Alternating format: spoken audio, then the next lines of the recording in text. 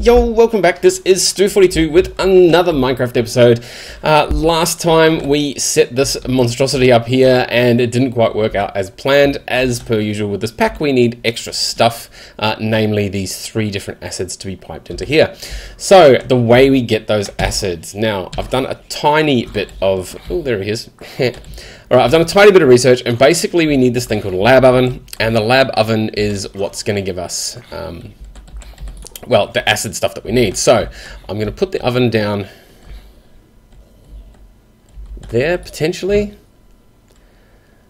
Cool. So what happens with the lab oven? We need water, a water source. We need to put these sulfur-bearing compounds, sodium chloride compounds, or fluorite compounds.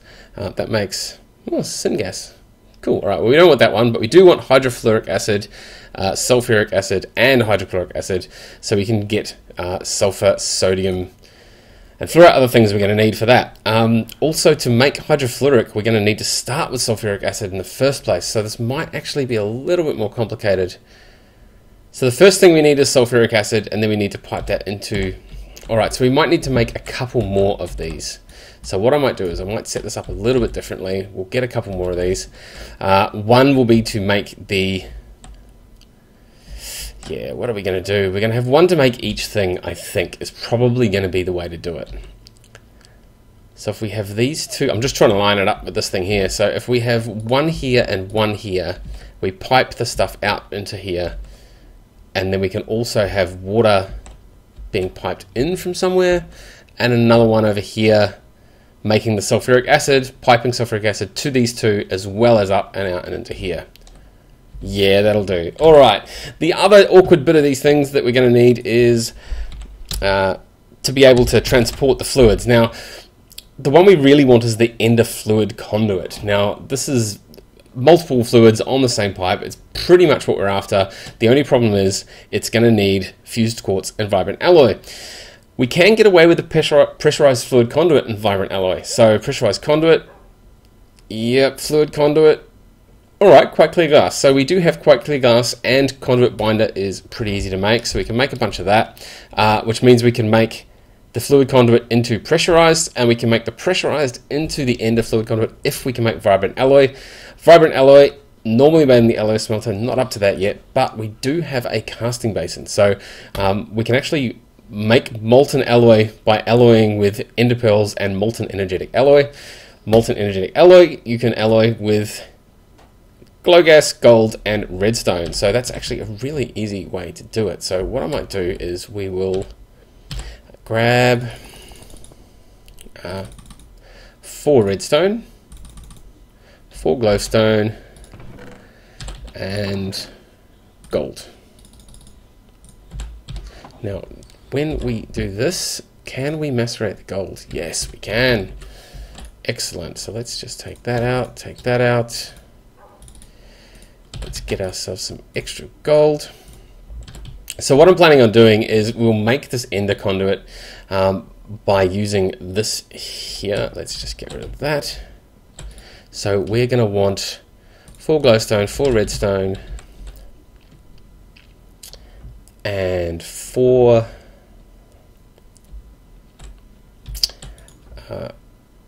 crushed gold, which is cool. And then we're also going to need some ender pearls, so probably 4 ender pearls as well. I think if my maths is correct, we should be able to do this and get ourselves some vibrant alloy pretty easily. Wow, those are taking a while. Okay, so let's throw the 4 crushed gold in there as well. So this is going to smelt up. What we're also going to need to do is make the conduit binder, so hopefully that'll get done over there. And we need... just grab a stack of gravel and a stack of sand and some clay. We do have a bit of clay left. Now we need this, just like that. Cool. Let's just put some extra in for good measure and just gravel around. 32 of that. Excellent. Throw the sand, gravel, everything back in there. Cool. Smelt that. Got charcoal lumps in there. Right, we'll let that go. Hopefully over here, this is now melted a bit. Wow, those are still taking a really long time. Got the gold done. Nearly there. I kind of don't want to cut the video here because that's going to... Well, we could make these... I'll make those off camera as well. I really wanted to make this into conduit. Or at least make sure we can make the vibrant alloy correctly. So let's just run back and see how this is going. Awesome. Let's throw some more charcoal in there. May as well do that with the rest of the gold. Cool. And then what are we going to do? Lab oven. Lab oven, lab oven, lab oven. Very, very easy. Furnace, glass, and some more iron. Now, I do have some nether bricks here. Nether bricks are very handy for the ovens. Iron, glass, and I did have 2 of those already. Cool, 2 more of those. And we wanted 1 to be there and 1 to be there. And this can be our sulfuric acid one. Now, water source, water source, water source. Do we have the reservoir? We do have the reservoir. Fused quartz we cannot make, and oh, ring of water breathing, who knows how we get that. So we're not going to make a reservoir very easily. Alright, I'm going to have to think about how we do the water for a little bit. How's this going? Hey, 4 ingots of molten energetic alloy. Awesome. So now, if we throw 2 of those in, I actually have a feeling it's 4. Hopefully this will be pretty quick. Alright, that's going to take a while. Alright, I am going to cut this here. I'll be back in just a minute, but we've got energetic. We know that when we alloy it with ender pearls, we're going to get vibrant alloy, and I'm just going to be able to spit that out into ingots there. We're going to need the rest of this binder, and we can get our way through to having some ender conduit. That'll solve our transport problem into here, and then just water. So I'll be back in just a moment once I've figured out how to do the water, and once this other stuff is ready to be done. See you in a bit. Okie dokie, I have figured a few things out. Namely, I miscalculated completely with the conduit. There is no way that we can get into conduit. We have to just make do with this fluid conduit. The other thing is the water issue. Now, I think I have a solution for that. If we put a water bucket in there, some iron across the top, grab ourselves some logs, and make ourselves another kitchen sink. I think we can put the sink there. We should probably move the kitchen down actually. Put that there. Right click there. Change that to extract. Always active. And we have water. Excellent. So this is a nice single block unlimited water supply, which is, I'm not sure if it's meant to be that easy. Generally unlimited water supplies are pretty hard. Like the reservoir recipe is pretty nasty now, but that is a pretty good way of getting us some water. So that's the water situation sorted. We can put those 2 there. We can then go and set this to extract always. Throw this one on insert, this one on insert. We're going to want to put that like that. We're also going to want to make sure that one is just on insert. This one here can be extract. That one can be extract. Now, only one thing will be able to be in the pipe at a time, and we do run the risk of making too much stuff. It's not going to be a fun one, unfortunately, to get this working. Now, also, we want sulfuric acid to go all the way through, so we'll put that there as well. And hopefully... yeah, that's not going to work either, because we can end up with stuff going back around and in. Although it probably won't accept it, to be honest. You know what? I'm going to just break that for now and see how we go. Anyway, what we're going to do is we're going to need to make some of... where did I put all the powder for that? Down here? Yes. So, we want some power in here. Let's just throw it all in there. And we're going to need to want some water and sulfur-bearing compound. So sulfur-bearing compound, pretty easy to make. We need either sulfur or lapis. Sulfur, I haven't actually found any sulfur yet, so we're probably going to have to use some lapis, unfortunately. Unless sulfur dust can come from something else. We can centrifuge sulfides, so we have already got, yeah, we have already got that. So what I might do, interesting, nether quartz ore does it as well as sulfur. Extractor, gunpowder. So you can get sulfur out of gunpowder. That's a pretty expensive way of doing it though. I would say probably the easiest way, oh look at that, you can get it straight from netherrack. If only we can make a sag mill. We'll get there, we'll get there. Transmutation we're not up to yet, haven't got one of those.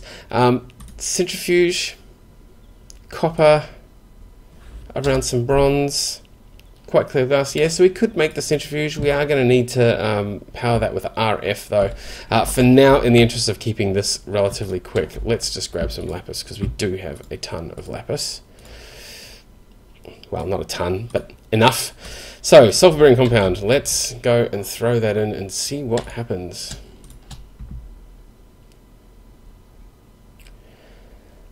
And see where this sulfur ends up.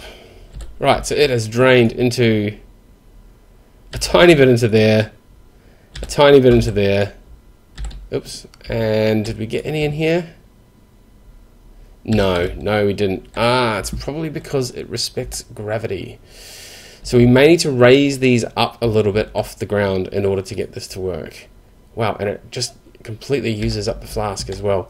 Okay, so what I might have to do is we'll have to sort this out with gravity. I'm going to need to pump this up. Unfortunately, I've used the energy. Alright, so yeah, I might have to say goodbye to that energy, unfortunately, and just get this. Actually, no. We're fine. We're fine. You know why? Because I took that one out. Let's make some more and see what happens. Let's make some more. We're going to need some of that. Let's get 2 of these. What happens if we throw them in this time? Now I'm wondering if this will pump up or not. Yes, it does. Alright, so we don't need to worry about the gravity thing. We do end up with a... No, not quite. Well, it does eventually disappear from the thing, but it doesn't quite get up there. So yeah, we are going to have to deal with some gravity issues at some point. And wow, you can see that one 835 versus 665. So yeah, it is very much feeding that one first, this one second, and not even getting to that one because it's uphill. Alright, I'm going to fix this and see what we're going to do. Actually, before we do that, let's just make sure that these ones work first as well. So, what are we going to need for this one? We are going to need to make hydrochloric acid. So, sodium chloride compound, easy. Salt and some more chemical flasks. We have oodles of salt over here. Oh, here we go. Let's just make more of that. Yeah. Gonna need to make some more glass at some point. So let's go for 2 of those.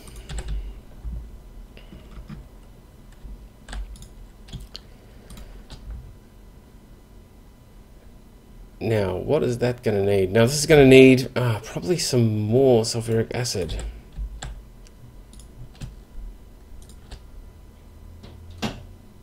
And some power. Alright, we're missing the power part of this equation.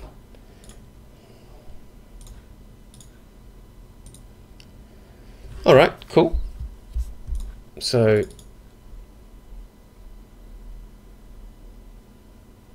awesome. So we do get some hydrochloric acid in there.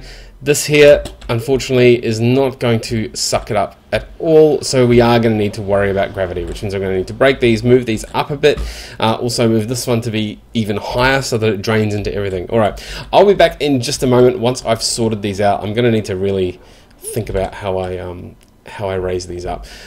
Probably just in place, but above these, so that everything works. Might need to make some more of these fluid conduits as well. I mean, later on, once we get through this, we'll be able to use the ender conduit and rearrange this, but for now, we just need to get it working. So I'll be back in just a moment. I'll break all these and get it further up, and we'll see how we go from there. See you again in a bit. Okay, I've gone for just putting them on the same level up here. We've got the water up there now, so we are doing this. One of the neat things I found is that the power actually gets kept between breaking them and remaking them. You lose the liquids, unfortunately, but you do keep the power. So if we put the sulfur bearing in there now, we should,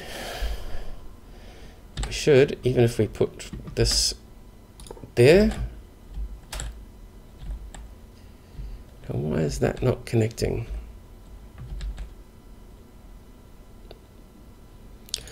Alright, so we have a bunch of sulfuric and a bunch of sulfuric in there, but I'm not sure why that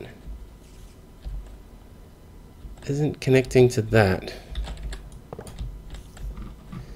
What about over here? Yeah, so it fits there, unfortunately. So let's just try this again. Oops, no, we want there.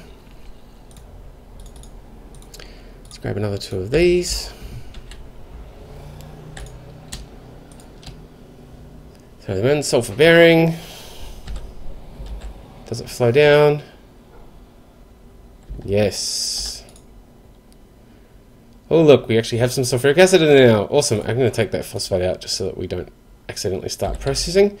And that is a ton in there with 456 in there and still quite a lot more in there. So again, very unbalanced, but this is all that we're going to need for now anyway. Now we just got to wait for the last bit to drain out of the pipe. Cool. Now, this one here, this is what we're going to want. Because this is downhill, we don't run any risk of it going back up into there, so we should be able to just leave the pipes as they are. Sodium chloride compounds should now make us our... which one is that going to be? Which one is that going to be? Hydrochloric acid, hooray! So we now get hydrochloric acid. Now the last one is hydrofluoric acid. Now hydrofluoric acid is a little bit more interesting to make because we are going to need to hydrochloric, sulfuric, hydrofluoric acid. Now this needs this fluorite bearing compound. Now fluorite bearing compound only comes from fluorite shards with the chemical flask. But in the mineral sizer, we can actually get fluorite bearing compound straight away by putting granite in there. So you can't get fluorite. I mean, the other way of doing it is, yes, you only get fluorite shards from the mineral analyzer when you've already got hydrofluoric acid.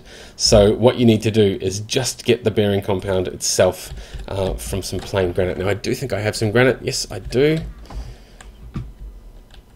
And I should be able to just break that, throw the granite into there.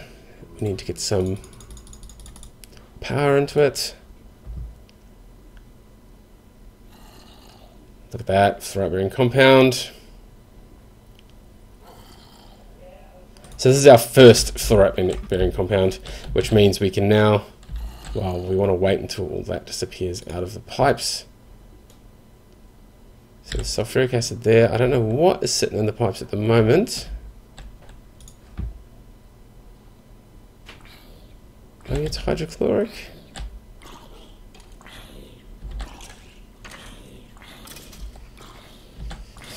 Anyway, we should be able to, it might just be a display bug. I'm hoping it's just a display bug. Throw that one there. Now, not enough sulfuric acid. So this is one of the things I was worried about. We are going to need another sulfuric acid. Man, we're going to use up lapis really quickly. So what I'm going to do is I'm going to make sure that that is just set to disabled. We're going to set... You know what? I'm going to bust that tube. And this just means we can get all of the sulfuric acid into that one for now. Again, this is going to be a pretty temporary setup just because of how we're doing this until we get going. Alright, hydrofluoric acid, fantastic. Damn it! Not Not quite enough. All right, but we do have hydrofluoric, hydrochloric, and sulfuric acid. We've got a test tube. We've got some power. We should now be able to put something in there and have it work. So what I'm going to do is we're going to use, where are they? The halides. Now the reason I'm using the halides is I'm pretty sure these are the ones that give you the fluorite crystals, which is what we're going to need. So if we throw those into there, look at that. Bubble, bubble, bubble. And we should end up with, yep, so we had this go into there. Graphite shard. Cool, with lithium in it. And the test tube's going to keep using. That's going to go there. So we're going to get carnallite, bolite. So where does the fluorite come from? Yeah, halide mineral. So there is a chance of getting it from her. Oh, there we go. We've got a couple of fluorites now. Awesome. So now that that's happening, we need to figure out how to use this particular one. Now we're going to need some power into that. Where is the recipes thing? I think we're going to need a test tube. And we're going to need syngas and hydrofluoric acid. Excellent. So I'm going to need to make yet more of these pipes, get some more hydrofluoric acid into there, and then make some syngas, which is another one of these things. So as you noticed, we had in the recipes, there was this other one, syngas, which is just water and syngas. So I'm going to make another carbon compound, cracked coal. Yeah, it just comes from coal. Awesome. So what I'm going to do is I will cut that. I'm going to make another one of these things for syngas, make a ton more of these pipes. Hopefully everything will just hook up, and then yeah, we should be good to come back. So I'll make sure our fluid levels are all topped up before we go any further, and I'll come back in just a second, and hopefully we'll get that last step happening and see what we get out the other end. So see you once again in just a bit. Alrighty, so I think we're hopefully back for the last time. I've realised I probably don't need this other lab oven here, given that we're draining this every time. So we've got a bit of sulfuric acid in there now. We have this other, I had to put another sink. I tried to hook it up from over there, but I ran into sort of piping complications. So for now we've got water in here. We've got ourselves some power. We're going to need to put our carbon compound in there. And this will make our syngas, and that is already set to, yep, export, go all the way down and into here. So that's going to give ourselves, hey, look at that, we're getting some syngas already. Fantastic. Might need, just throw the whole lot in there, some more of that. Cool. And the other thing is hydrofluoric acid. Now, once the syngas is done, I'll throw another pipe across here, and we should be able to, there we go, that's done. Now if I throw a pipe there, that is not connecting, I don't know why. If all else fails, part of this I think is because I don't have the right tools for this yet. Yeah, so what would happen is I probably set that to disabled. That there, I might just leave that in and out for now. So this will go across and down into there with the hydrofluoric acid. Now hydrofluoric acid is the one that needs, not that one, it's not sodium. It is our special fluorite bearing one, which we have a bunch of here. So we can throw that in. And that should put some in here. Hydrofluoric, yes, but hopefully also a little bit in there as well. Oh, look, we're even processing straight away. Cool, so we're building up each of these things, and as they get full, I'm guessing we get a bit of dust out the side. Awesome, so let's just throw a whole pile of power in there. So we get bolite. Now, we don't actually want to process the fluorite shards, we want to keep hold of them. Cool, so we are going to need a bit more hydrofluoric acid. We're going to need to find some sulfur at some point. We're running out of sulfuric acid big time. I need to find a different source for that because we just can't keep using lapis. We can't keep using lapis for that. So I'm going to need to find some sulfur from somewhere. Sulfur, yeah, so void ore miner, whatever that is, or yeah, there's only the railcraft. Maybe there is only lapis. Oh no, there's this one. We can get tiny piles from Right, okay, so this is where we need to get the centrifuge. So we've made centrifuges before, they're not that hard. What I might do between this episode and the next one is we'll make ourselves a centrifuge, which is the forestry one. Pretty easy to make, runs off RF, yeah, nice and easy, and we can get a survivalist generator, and I can at least start centrifuging some of the sulfide minerals that we got out of here, which I think, sulfide, those 19s, we've got tons of them. Alright, so we should be able to get some sulfides from there to get sulfuric acid again. And hopefully, once the system starts feeding itself, we'll be able to get more and more of the stuff that we want out the end. Nothing yet, and nothing out there yet, but I think you can see where this is sort of heading. Once we get a bunch of these and these fill up, we'll start getting the dusts, and then we're home free. Alright, so I think that's where I'm going to leave this episode for today. Like I said, I will get a bunch of stuff done between now and the next episode, just refining this and cleaning it up a bit. Also starting to feed all those minerals back in, like I said. Until next time, however, that is us for today. So thank you very much for watching, and see you next time.